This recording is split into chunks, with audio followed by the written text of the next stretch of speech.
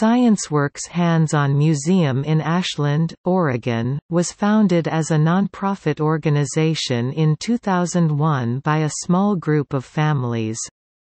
The goal was to use an existing 26,000 square feet building to create an interactive science center, to serve the region's schools toward Oregon state science standards. Over 100 hands-on exhibits were built, both in the museum's shop and by volunteers. Programs were developed, including, field trips for school children, summer camps, live science demonstrations, and weekend-themed programming. In 2018, ScienceWorks completed a strategic planning process. The museum's mission is to be a champion of science, inspiring curiosity, wonder and exploration through engaging interactive science experiences.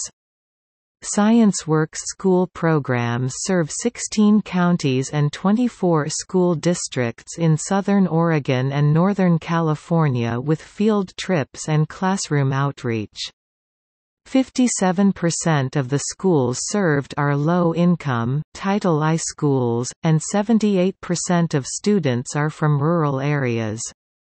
In 2017–2018, all 1,000 Medford School District third graders visited ScienceWorks. In total, over 9,000 school children benefit from the museum's school programs each year.